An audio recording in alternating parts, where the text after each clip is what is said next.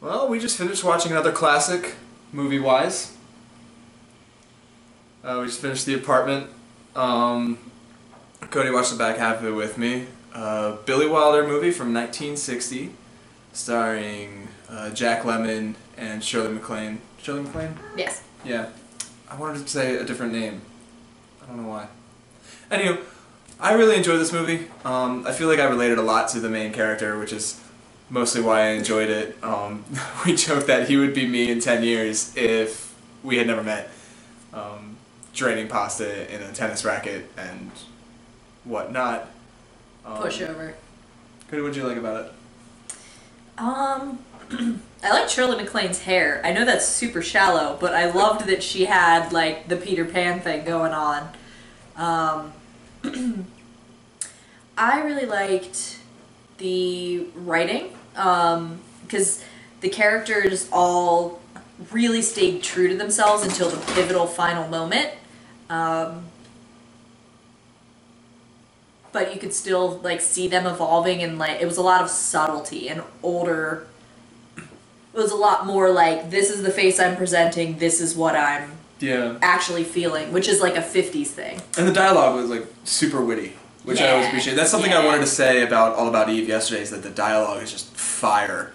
And like everything, it's not necessarily realistic, but this is part of that era of filmmaking where the dialogue isn't, it's not Mamet, it's not going to be how people actually talk, but it's like real quick-witted, fast. What was that thing dense. that, even when it's like, not necessarily like humorous, quick-witted, it's still just like stabs you in the gut. Yeah, even very serious scenes had some just snappy dialogue that I laughed at. I thought it was hilarious. Like there's a suicide attempt in the middle of the film, and when the doctor comes in, he goes to the one woman who didn't attempt suicide, and he just says, "No, the other one," and the doctor makes a face, and it's this great piece of humor in the middle of this really dark scene that I appreciated. There was another part where, before the suicide attempt, the one woman, basically the guy she gives him a thoughtful Christmas present, and he gives her $100 bills and $100 bill and tells her to buy something nice. Mm-hmm.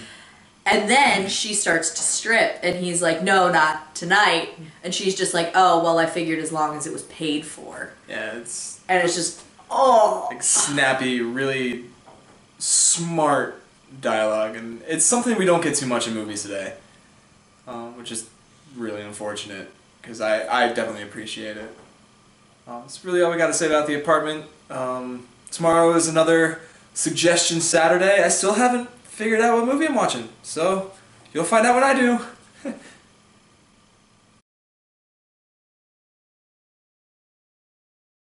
We'd be remiss in releasing a video today and not mentioning two of the greatest creative minds in our, I don't want to say our generation because they're not necessarily our generation, but that our generation grew up with. David Bowie, and he passed, I believe, Monday morning, and Alan Rickman passed this morning.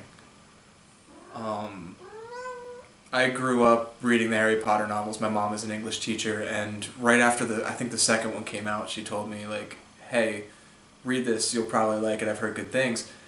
And I dressed up as Harry Potter in the 5th grade. It was before the movies even came out, and I went and saw all of them. Just the first DVD I owned was Harry Potter and the Sorcerer's Stone, so I grew up knowing Alan Rickman as Severus Snape, and then Die Hard remains one of my favorite Christmas movies.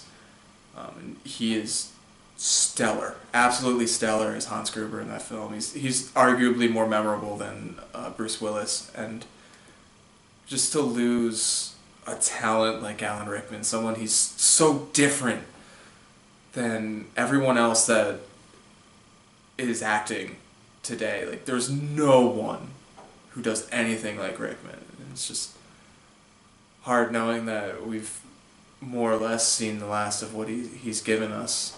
And same goes for Bowie. I don't have as close a connection with him, but so much of his music stands out, and I've been hearing a lot of it over the past few days, and just keeps reminding me, oh, that song was Bowie too, and so yeah, I know this is one of the first celebrity deaths that really affected you as well, so yeah, it's rough. I mean, go out there, do that weird little thing that you create because they both want you to.